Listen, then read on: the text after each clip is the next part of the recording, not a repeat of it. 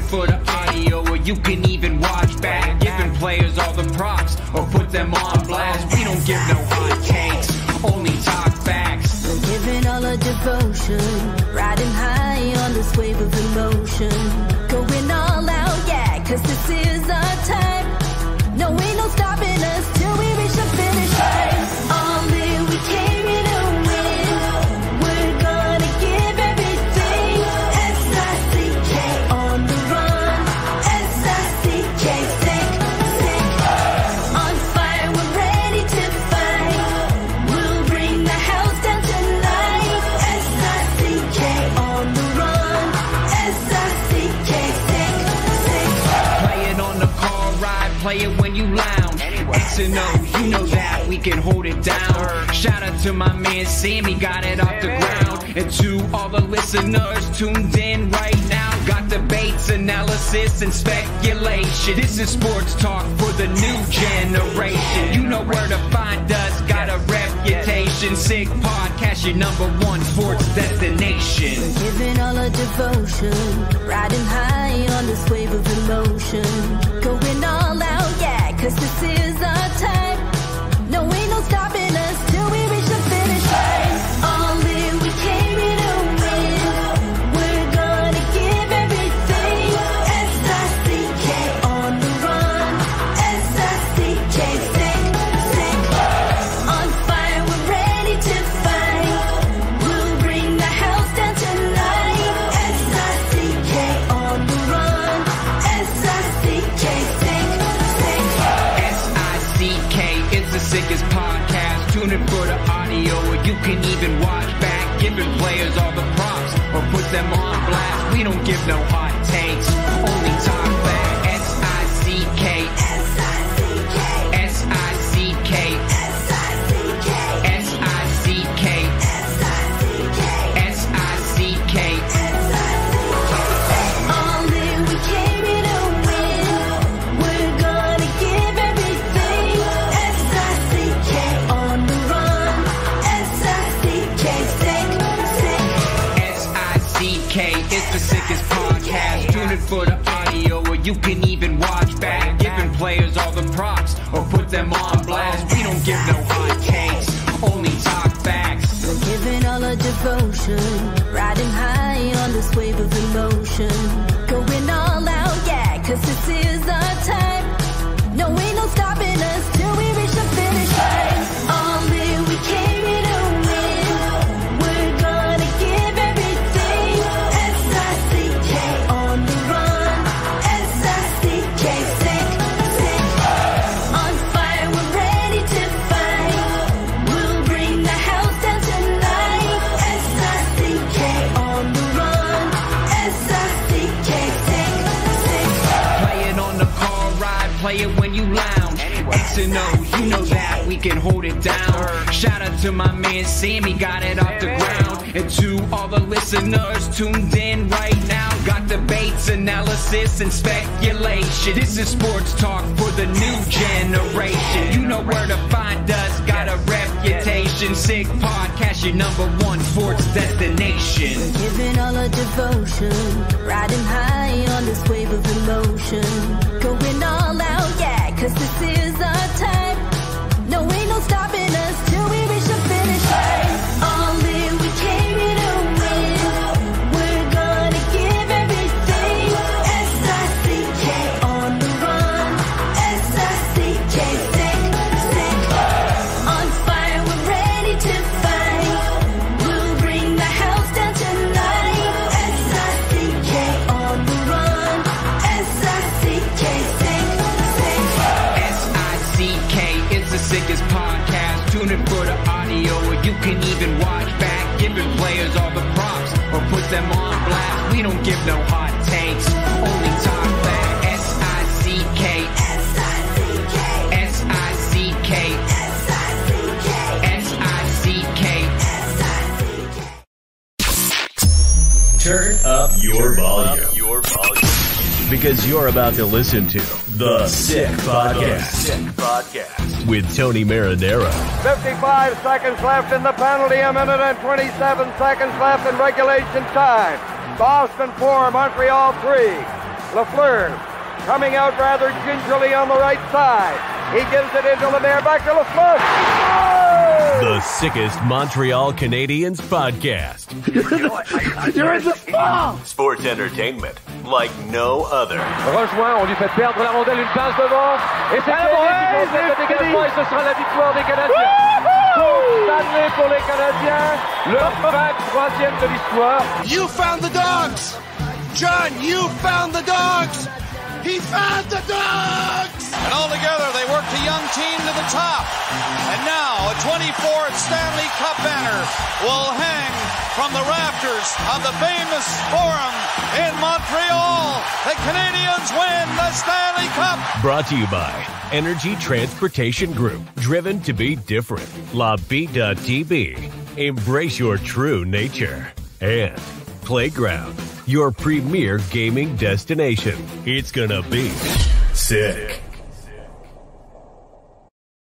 Matt Ohayon on this Friday afternoon, we're going to say, and we're going to get to that in a second, with you on the Sick Podcast. It's Friday afternoon for me. It's about 10:05 Eastern time for you. The reason for it being the afternoon is because we're pre-recording. Listen, it's the summer. What we're going to do is sometimes it's harder to reach guests at night during the summer. So what we're going to do is sometimes we're going to pre-record episodes. As you can notice, there's some sunlight peering into my room, on my face.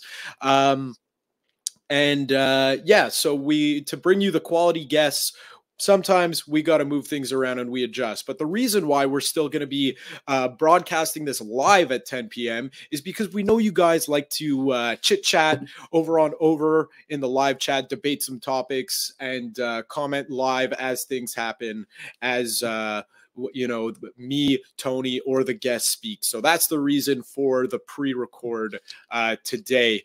But we still will be broadcasting live at 10 p.m. Anyways, okay, the Sick Podcast is brought to you by Energy Transportation Group. They have been recently named by Deloitte and CIBC as one of Canada's best managed companies, the country's leading business award recognizing innovative and world-class companies.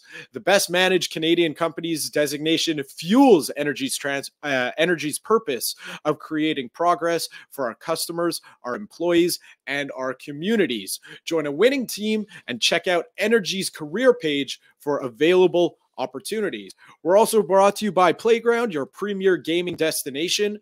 Playground's Summer Million is the must-play poker event of the season, featuring 10 championship ring events, $1 million in guaranteed prize pools, and a $500,000 guaranteed main event. Located just over the Mercier Bridge, only minutes away from downtown Montreal. Also brought to you by Bittt at Tibi beer, brewed in Quebec and a winner of a dozen international awards. Bittt at Tibi offers quality microbrewery beers made with premium ingredients for everyone's taste.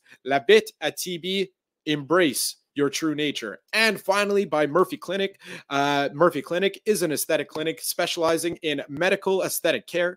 They offer permanent laser hair removal as well as a wide range of treatments for skin problems such as acne, rosacea, fine lines, and more. They currently have 2 clinics, one located in Montreal's Shop Angus and our second on the North Shore in Terrebonne. They are also opening soon in Quebec City. Visit murphyclinic.ca or on Instagram at Murphy Clinic. Okay, now that my reading comprehension skills have been put to the test, we can put that aside. We welcome in our Friday guest. You know him as an assistant coach for Les Carabins de l'Université de Montréal, also former assistant and video coach in the KHL with Torpedo Nizhny. He is Mitch Giguere. Mitch, how are we? I'm good. Je vais bien. And you? I'm doing well. The sun is kind of trying to shine. Not really. Sun is out here. I don't know where you're from, but right here, I can see it from my window. Okay, yeah, we're Beautiful. trying to get the sun, but hey, it's better than what we were promised, which was rain. I'll take this over rain. I do agree. Are you going to be enjoying any of the F1 festivities this weekend? I'll say no because I'm working. We have our, I'll say training camp, but it's not a training camp. We don't have training camp in the university, but we have our camp this weekend starting tomorrow and Sunday. So it's going to be off ice and on ice testing. It's going to be a great way to get together with the team, because the last time we were all together was March 19 when we lost to the bronze medal.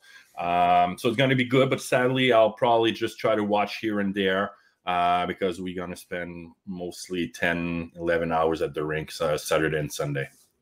You know what? It's better that way. The downtown is a mess. Getting there is a mess. I don't care what anyone says. The metro system is now flooded. It's crazy. I was there. I was downtown yesterday. It was bonkers. I went there. I went to Laval yesterday because I bought my new car. So I went there, and coming back, it was a nightmare. Yeah, I mean, listen, I sat on Giguere and just driving through St. Henry to Griffintown to meet up with some friends. Not even driving through downtown. It took me 45 minutes to do that drive, which it usually takes 15 to 20. It was it's a nightmare. It was nuts. What isn't a nightmare is drafting 5th overall in the NHL draft. I don't even, okay, where do we start? Because the Canadians, you know, last week, no chance they're drafting Michkov. Then they were guaranteed to draft Ryan Leonard. Then they were guaranteed to draft Reinbacher. Now they're trying to trade up. They're trying to trade down. They're trying to go sideways. And now they're interested in Michkov. Let's talk about Michkov. It's such a hot potato. Like, I mean, let's go back, what, a year ago at the U18, if I'm right, when he was there. It was like, I remember on Twitter and Facebook and all social media, it was always like Bedard against Michkov, and Michkov was like, at that moment, at that showcase tournament, it was better. And like, I remember pictures and everyone was like, okay, he might have a chance to go, you know, to go first.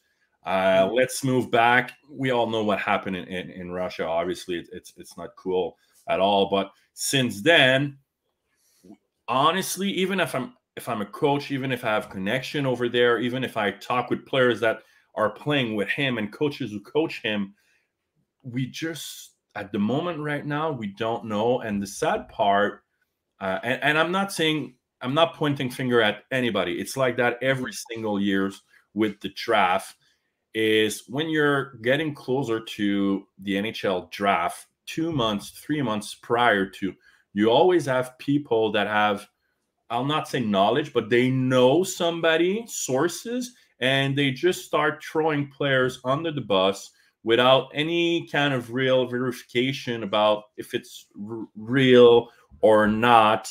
And sometimes I'm just there watching, listening, and I'm like, oh man, what a gong show, you know? So just going back with Michkov, like, what, obviously we will never know the truth about everything. And I don't want to go in deep in that, but we will never know the truth about what's real, what's not. If he really wants to pick his team, like, that will probably be one of the first NHL player guy to do it. Like, here in the Quebec Major Junior, most of the players are saying, oh, I want to go NCAA so I can keep my routes and blah, blah. But basically, they're, no matter what, they're getting drafted in 13 rounds. So they're not good enough to play in the NCAA. So it's so hard.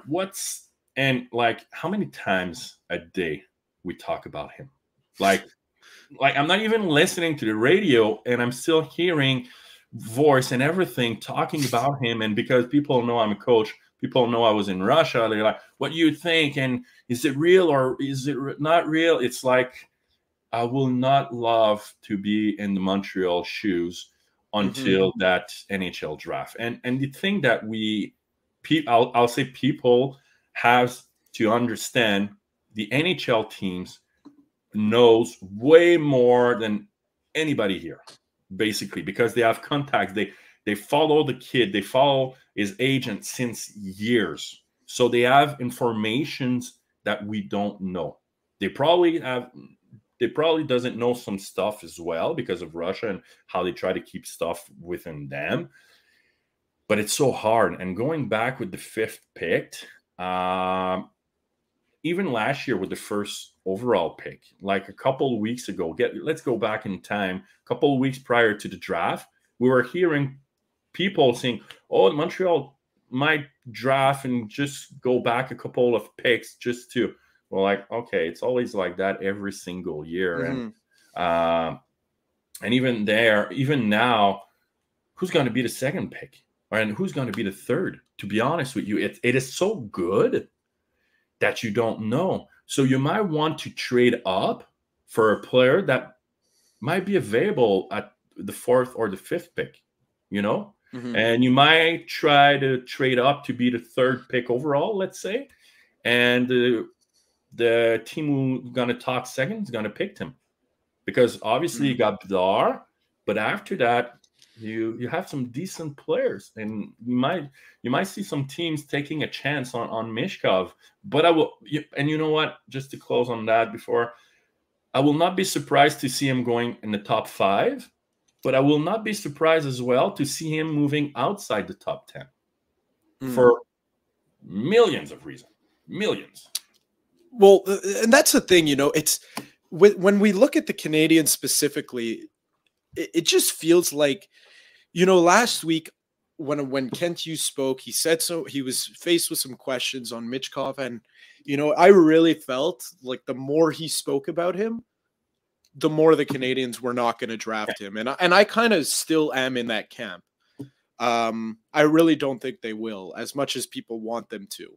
And when that report came out that he's trying to trade up, that to me was number one sign, flashing light. They're not going to draft him, even if they stay at 5 and he's there, because it kind of just feels like from that report, how I read it, I don't know how Tony read it, but how I read it was the Canadiens know that they probably talent-wise had Michkov, there'd be no issues with coming over, the contract issues and all that. No brainer. They'll take him. But with all this, they're not willing to take that risk, and they just don't want to do it, but they know that they're going to face a lot of heat when they don't at 5 if he's there. And no matter what they're going to do, they might face a lot of heat. I mean, let's say they picked him at 5th and he never show up. It's not like in the queue when a first rounder doesn't show up the year after, you have like the last pick of the first. It doesn't work like that. You put all your money basically in that kid that you hope that he's going to be a great player, and especially him. So let's say you picked him, you draft him, you do everything you can, and you just say, no, I'm not coming. And in whatever years you decide to come back, sign as a free agent, and you just lost the 5th pick overall when you know that the top 10, 15 is awesome. On the flip side, you don't pick him. Okay, you kept your 5th pick overall, you pass on him, and whoever is behind 6, 7, or 8 decided to pick him, and he show up, and he's rolling on the league. There's no win-win situation, but there's no lose-loss situation. So in my opinion, if the Montreal doesn't want to take a chance, or if the Montreal doesn't want or knows stuff or things that, okay, we're not taking him for whatever reason, they have to move up to trade up, or they have to trade down, because if you don't want to pick him, you cannot stay 5th overall, because the backsplash or all the things that can go both ways, it's going to be, would you imagine in 5 years talking about stuff? Like, we do that with every single year drafting when we didn't pick that guy or whoever is that guy, and we're always coming back, circling back year after year. Oh, we should have picked that guy. Yeah, it's always easier after. Like Patrice Bergeron. Yeah, we should have picked him. But who ever thought a 2nd round pick would be like him, like Pavelski? Like, we name it. So for me, if I'm the GM and the whole scouting staff, GM, coaches, whoever is involved, we decide that we will not pick him if he's available. We try to trade up before, and if at the table it's the Montreal Canadiens, it's your own clock. Okay, Michkov is still available. We try to trade down. That's what I will do if they're sure they have reason to make that not selection, for sure. You know, all the comparison I'm going to make, it's a little different because he was a 5th round pick the year he got drafted. But the comparison I would make is that of Kirill Kaprizov. Because, you know, in his draft eligible year, played in the KHL, didn't do too well, you know, in 31 games, 4 goals, 4 assists. And then he started to pick it up. He stayed in the KHL for 5 more years after he was drafted. You know, like 5 years is a long time. So that's like a big ask for Ken Hughes and co. to really try to convince a fan base. If he were to, let's say he's coming to Montreal, you know, whenever he's done with the KHL and whenever he's able to come, you know, with the whole Russia situation. Yeah. That's 5 years is a long time and a lot of things can change.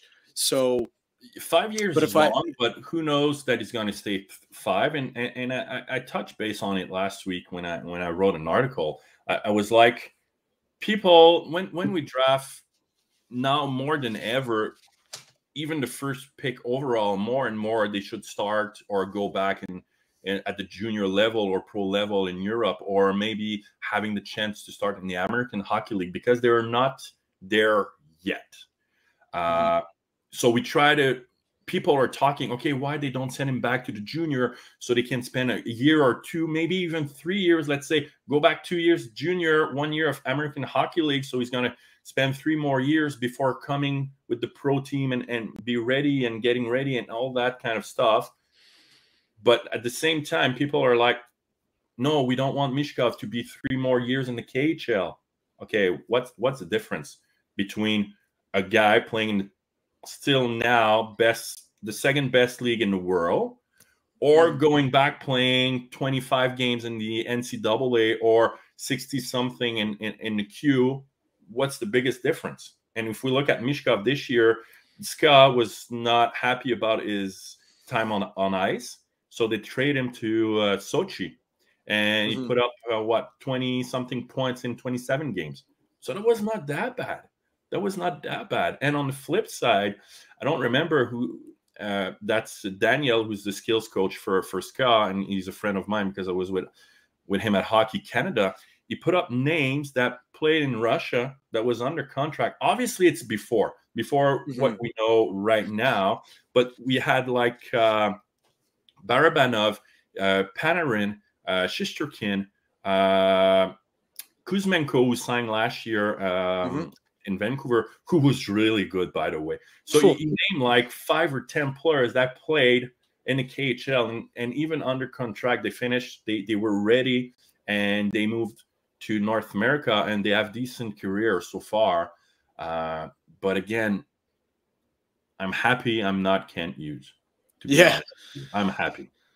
Yeah, me neither. Me too, because I mean, listen, I would like his pay. That's no question. Yeah. But yeah, we would both like his pay. That's no question. But this decision, you know, it's kind of hyperbole because every year we say, oh, it's the most important offseason. This is the most important selection they'll ever make. This one's a pretty big one because, you know, even if, let's just say, for example, Juraj Slafkovsky whiffs and, you know, he becomes 50 or 60 point player, you know, at least you got service out of him. Yeah. Getting nothing. You got a player that you drafted. At the end of the day, when you draft a player, no matter his rank, you want him to play in the NHL. That's the first thing. When he's playing in the NHL on a regular basis, you can almost say hallelujah, you know? So I agree with you. Yeah. Let's talk about a little bit about the player on the ice. You know, I've seen videos of what he's able to do. It's pretty incredible. You know, he's like a magician with the puck. I know that's like something we say about a lot of players, but really, I remember I saw one clip where he kind of faked a pass in the neutral zone on a breakout and then took it himself. Just really good at making space for himself.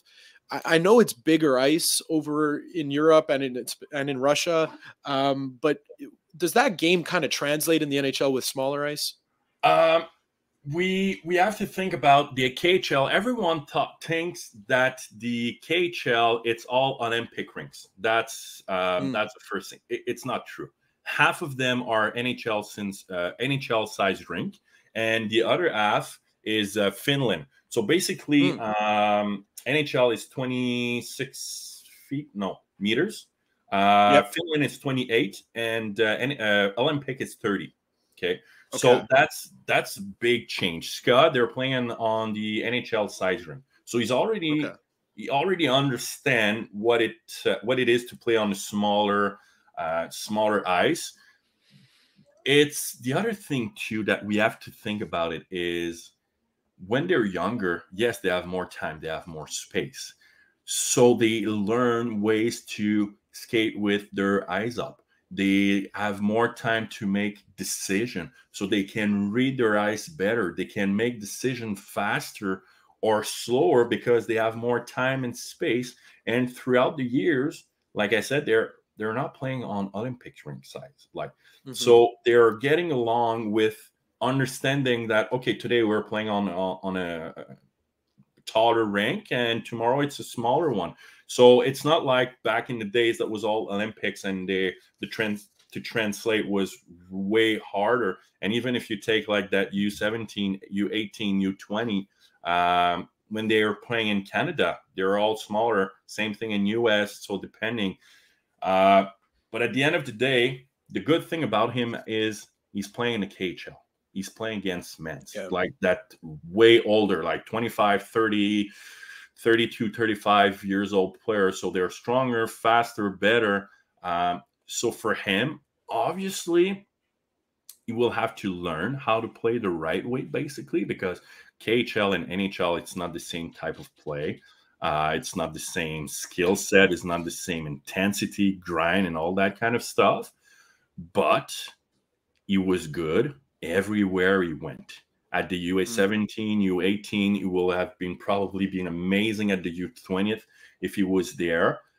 So I'm not afraid. I'm not afraid that he will be a high-end skill guy. But again, as like anybody, if he's playing on sorry to say that, but a shitty team with no players that will surround him, the team or the fans might not be happy, Yeah, and it goes to him in that he might not want to play on a crappy team either.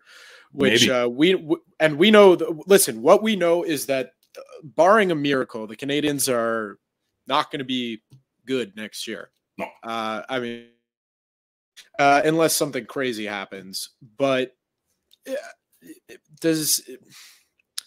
you have to go along with the vision of the team, and if they want him to be ready, let's say in those 3 years that he said that his contract will be up in, and he comes over here, you kind of how much value does it add being in a development system of a team versus just playing in a league with men like that? Because there's some areas in his game that I'm sure he has to develop. The NHL is played way differently than the KHL, and the Canadians would want him to work like that, but if he's playing over in the KHL, they have zero control over that. So how much does that really factor in?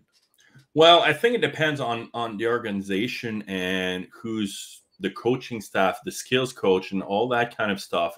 And I'll give an example. When I was in the KHL, in our team, Ilya Fedotov was a second-round pick by the Arizona Coyotes. Okay, so it was hard for the Arizona to travel because of the COVID and all that. So I reach out to Andre Turini and Mario Duhamel, and I say, hey boys, I know it's hard for you, but I'm coaching one of your prospect, and can we work together, basically? Because even like language barrier could be hard because some coaches doesn't speak English at all. So Mario put me in contact with I just spoke with him yesterday. I don't remember his their skills coach. Yeah. And he said, okay, yes. So we start chatting, and he put me in contact with 2 other people from the Arizona. And weekly, me and them, we were talking about how it went, what I've noticed on my end, what they've noticed on their end, how can we improve his skating, shooting, IQ, whatever it was. So in practice, I was working with him before, after practice, same thing in videos. Yes, for our team first in Nizhny Novgorod, but knowing that, okay, his dream is to make the NHL. So let's try to find the fine line between I'm going to try everything that I can to help the team with him to have success, but to help him as much as possible we can.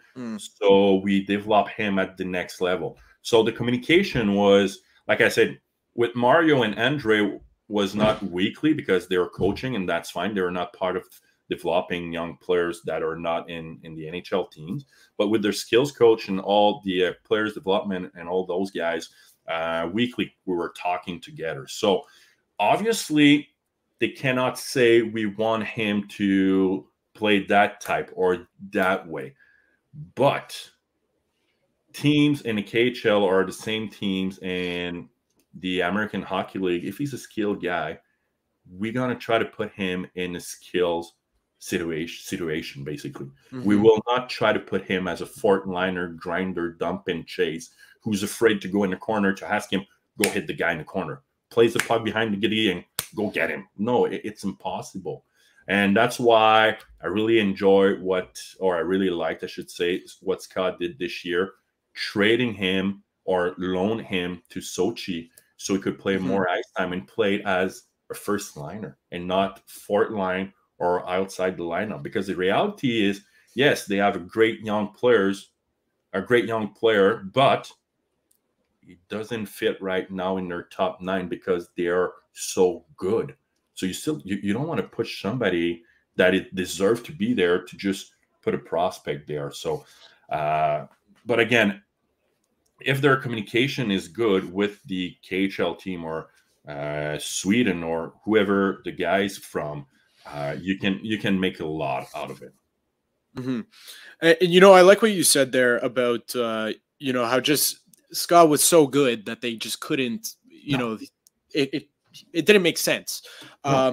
Because that's the other thing too. Like CSKA, they're not a stupid team. They know that NHL teams want this guy, and they want to win at the same time. So when he's ready, he'll play up in their lineup. So because there are a lot of people out there that are saying, I'm concerned about if he were to get drafted, that these teams are going to do everything they can to keep him in the KHL, that they're not even going to want him anywhere sniffing near an NHL roster. They're going to give him no ice time and all this stuff. And I'm like, what do you mean that they're going to give him no ice time? They're trying to win their own league. Yeah. That's the part that messes me up. That's a part. And I'll go further. Everyone remember, like, I call him Kochi because it's his first and last name. It's so hard to pronounce. But he's a goaltender that he fought with us in the KHL, and I mean really fighting on the ice. He fought with the Carolina Hurricanes. I don't know if you remember. He was like going close to the opponent bench, and he was yelling at them. And he fought in the American Hockey League. So he fought everywhere. So everyone remember him. He's a 22 to 23 years old kid. So he was like you don't draft in a KHL. So he was protected by Scott, and he was the third or fourth goalie out there. So he didn't play. Okay. So my head coach, Dave, know him, and he said, we need a goalie. So he called Scott and he said, look, we need a goalie. Can we make an arrangement? Can we do something? And they say, yeah, we're going to loan it to you. Just give us some money and you're going to have him for the year. So perfect. He came with us the first year. My first year was there. Let me see here. I got his stats. So he played 6 games for us, 931 save percentage in season, and in playoff 932. So that was good. That was really good. And he was a rookie. The year after, 2 years ago, 926. He finished the season for us. Again, he was with Ska, but they loaned us for another year because they didn't have spot for him. Even they knew he's a second-round NHL guy. So what happened this year? They let him go. He played for Carolina and the Chicago Wolves. So he played 24 games in the NHL this year and 26 in the American Hockey League. And he's with Ska. So people they think about Michkov, but we still have to think bigger than that. They have one really good player. He's going to be a number 1 for Carolina probably next year. And they let him go without any issues. Yeah, well, and that's it, because they just know that that's how hockey works. You know, players move on and have other things. And at the same time, for them, they can keep having good players and young players. Yeah, exactly. Because they let him go to play in the NHL, so I can go there, develop, get better, and the day I'm good enough, I can move on, and it's a good way. It's a good job. Well, there you go. It's just that's just the cycle of how it's done. I mean, to bring it back all in, I mean, I just think for the Canadians right now at number 5, if you're not sold on the player, like I personally, I would probably take the chance. It's easy for me to say that when it's not my ass on the line.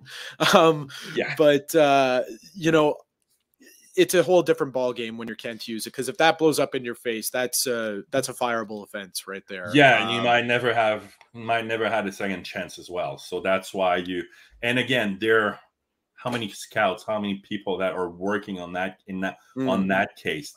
So at the end of the day, when they're gonna make the decision to trade up, trade down, or pick him, it's because they're 100% sure of their decision.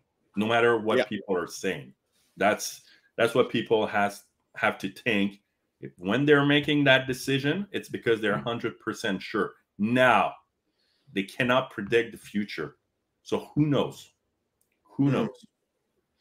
And these things happen all the time in the NHL draft. You know, some players are talked about like they're future Hall of Famers. Then they play 10 games in the NHL, and their NHL career is over. Sean Couturier. That was not a long time ago. No, not Sean Couturier, but sorry, he's injured. The other first round pick, the first pick overall by the Flyers. By the well, there was Nail Yakupov by the Oilers. There was the first pick by the Flyers. Yeah, his uncle is coaching the Winnipeg guys that just got sold, by the way. Patrick. Oh yeah, yes, Nolan Patrick. He was first pick overall, and 2 ranked after you got Colin McCarr.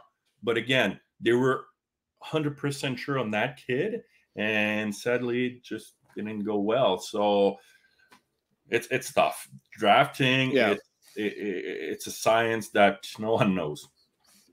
Well, that's it. There's just too many things that go into it. I mean, I know the leash is shorter in Montreal just because of the draft record of the prospects, and you know, people don't care that it's a new regime. It's the patience is up. I feel like people just they just want the sure thing right away. You know, give me the superstar that every team somehow manages to get, but not Montreal. Anyways, let's move on because this was an interesting article that came across my desk. Tony sent it to both of us. The potential buyouts for the Canadians. I don't know how you stand on buyouts, but me, generally speaking, I'm not a fan unless there's 1 year left, and that's like worst case scenario because I think it's just wasted money. I don't know. The 3 candidates seem to be Yoel Armia, Brendan Gallagher, and Mike Hoffman. You know, I remember talking earlier in the year around the trade deadline that Mike Hoffman would be a prime candidate for any team looking for a boost to their power play. It kind of looked like the Panthers could have used him in the Stanley Cup final on their power play. You know, I don't know. I'm not the biggest fan of just having dead cap space. How do you stand on those 3 players? Well, the cap space right now, everyone is so tight.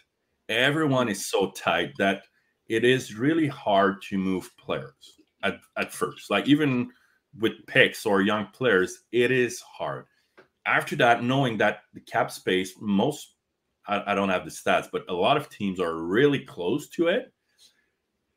That means if you buy out a contract, you're going to have 2 years, 3 years, maybe 4 years left with a dead salary on it. So it's a fine line between what you want to do and what's your plan in the upcoming 2 years, 3 years, 5 years.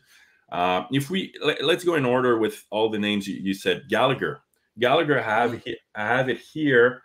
Obviously, like his contract at first was not good. Okay, let's put it that way. No one even if prior to he was getting not sick but injured a lot, we were hoping that he could keep up or keep his head above the water, but sadly things didn't go well for him. But if we buy him out, that means 1, 2, 3, 4, 5, 6, 7, 8 years. For the next 8 years, the Montreal Canadiens will have to reduce their salary cap by 2.29 million for 8 years. So for 2 or 3 years, okay, I can deal with it. 8 years, it's impossible. So for me, if I'm the coach, I give him 1 more year, crossing my fingers that he'll be back at what he was before or close to. I don't think he's able to get back because that guy is a true warrior. But broken. His body, he's broken. And I don't know how many pieces, probably more pieces than bones that we have. But I'll give him 1 more year because we all know him. We know how a true leader is or close to. Great sportsman. Like, everyone talks about him highly. So give him 1 more year. If things doesn't work, it's not cool to say that, but I just hope he decided to just say, okay, my body say no, and I'm on the long-term injury list, or I try to do everything that I can to trade him. But even there, his contract, you need somebody that has a lot of salary cap and somebody that is willing to take him on 3rd or 4th liner, and what you're gonna give with him? A first pick plus a prospect? It starts to be a lot. So, and the thing about Gallagher, because you brought up two points. One was the LTIR. I think he's a prime candidate for that. Oh, yeah. I'm pretty sure he is right now, but he just doesn't say it. Well, that's it. And he'll play till someone drags him off the ice. Yeah. He's just that type of player. So he's prime candidate for that. The other interesting point that you brought up, because I said this when the Canadiens acquired initially Shea Weber, I said I guarantee he ends his career, all things being equal back then, as an Ottawa Senator, because Ottawa was one of those teams that they would never spend to the cap, and he had a high cap hit. But by the end of his contract, the last 3 or 4 years, if he was still playing, which obviously he's not now, but he's only getting paid in cash $1 million. So you would think, based off that knowledge, that Gallagher would be a prime candidate for Arizona, the money laundering team of the NHL, or in Ottawa, or any team that doesn't generally spend a lot of money. I just looked at his numbers. He makes $5 million cash. That's it. 6.5 cash, $5 million cash. There's no peak salary 1 year and then it goes down. I don't see it happening for him, especially with the way Kent Hughes operates. With the they'd be paying his salary under the cap until exactly. It's just I just don't see it. In today's NHL, I can't, because the Islanders did that with Rick DiPietro. They just finished paying him a couple of years ago. Yeah, that was wild. $1 million a year for 15 years. Can you imagine? Think about it 2 seconds. Like, you wake up June 1st or July 1st, you wake up. Yeah, exactly. And you're like, oh, it's been 365 days that I didn't wear my skates and I didn't went on the ice, and $1 million because I'm a hockey player. Wow, that's direct deposit from the New York Islanders. That's amazing. So Hoffman, let's talk Hoffman. I could see it happening, but also at the same time, I really didn't think he was as bad as people made him out to be last year. I think he's a serviceable guy for a team that has to have a plan for him. It can't just be, we're going to throw him on the ice and play him in this situation. You have to know what you're getting. And I feel like teams know that already. And any team that has a power play that's just missing that punch, I feel like they could use him. I feel like they would give, it could be a 5th round pick. I don't care. But, I don't think paying him for an extra year makes much sense to me. The thing about him is, since he's 15 years old, he doesn't know how to play without the puck. And he doesn't know how to play in his zone. And people start yelling at him because he's not good without the puck and because he doesn't know what to do in his own D zone. Yeah, but that guy he's not a defensive player. He's a guy who can shoot the puck, and hell yeah, he can shoot it. But last year, some decision with the puck in the offensive zone was not really good. So that's why people are start complaining, and I understand that. But okay, he's winning, have it here, $5 million for 1 year. So if you buy him out, it's going to be for 2 years at 1.6. So 1.6, we honestly, I think every teams in the league, and even the Montreal, can deal with that. It's only 1.6. But the question will be, for why? Why you will do that with a player who's only have 1 year left, who was healthy scratch last year and didn't do anything like for against the team, and he was healthy scratch, and he was like, okay, I'm healthy scratch. And so now you're going to buy him out.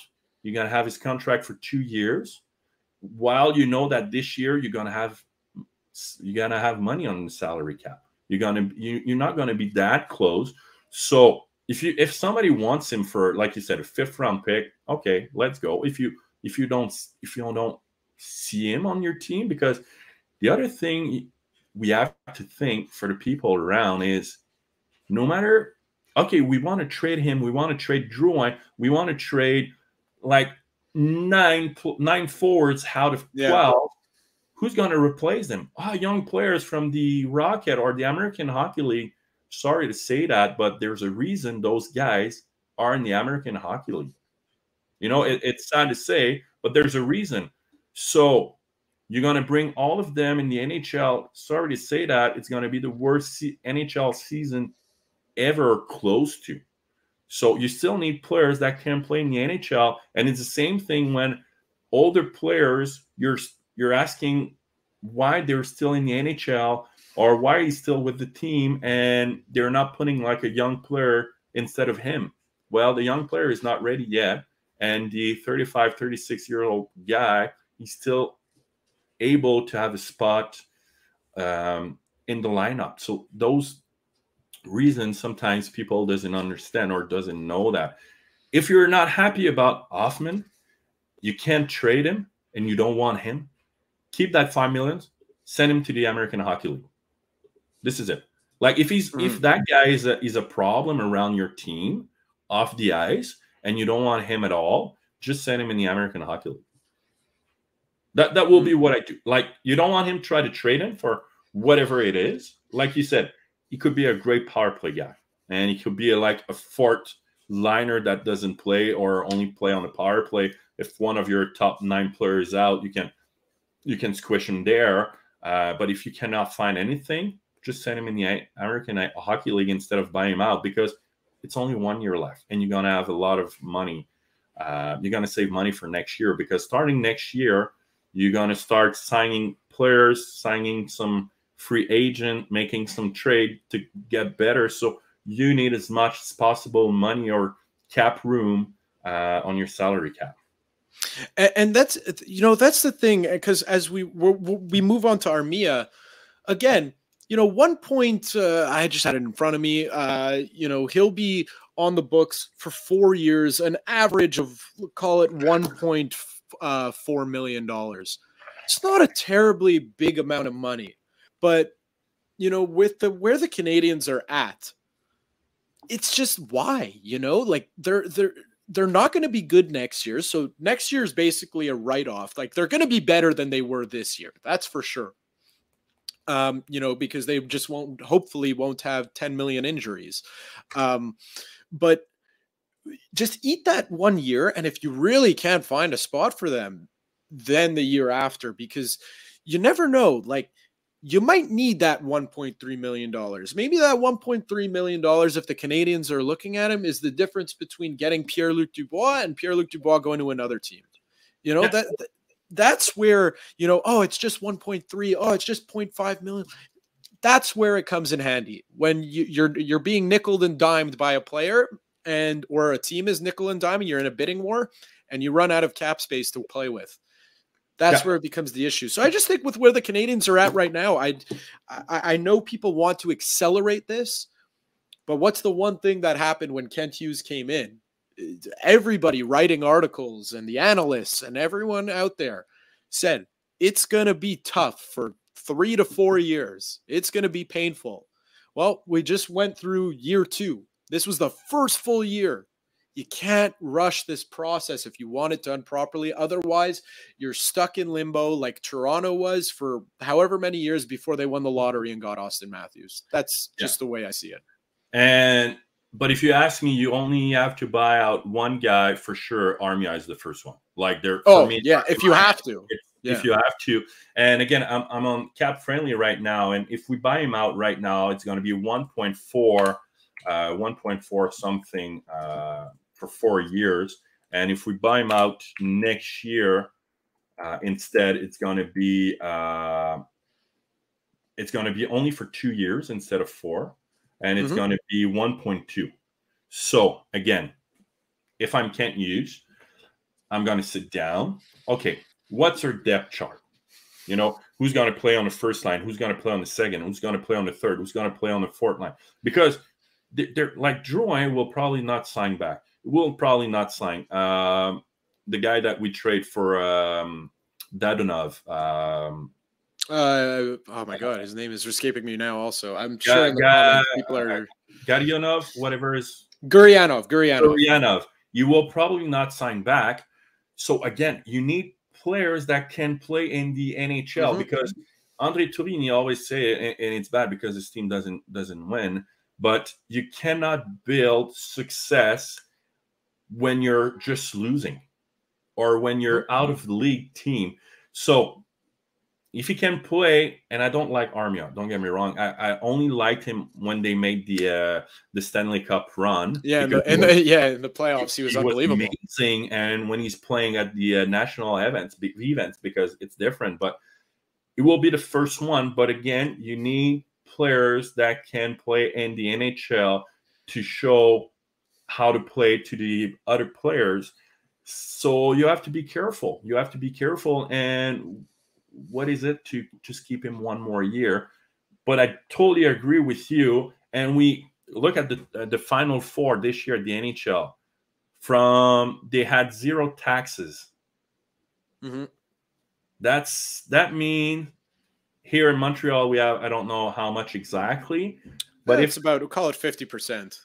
So if a guy like, yes, don't get me wrong, they're making millions. Okay, they're making millions, but if you can sign a contract in whoever team for 10 millions, and at the end of the day, your paycheck is going to be 10 millions or roughly too, or you can go in Montreal, same contract, but at the end of the day, you have half. What are you going to do?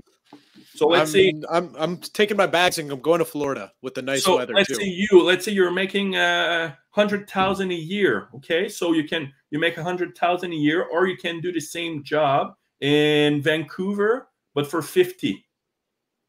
What are you going to do? Staying here. I'm staying home. It's the same thing for the NHL players. Yes, the only difference is they're making more money, but they're only having half. So so that's why it's really important to, when the time will come, to keep as much as possible money so they can sign players, because contract will just get higher and higher.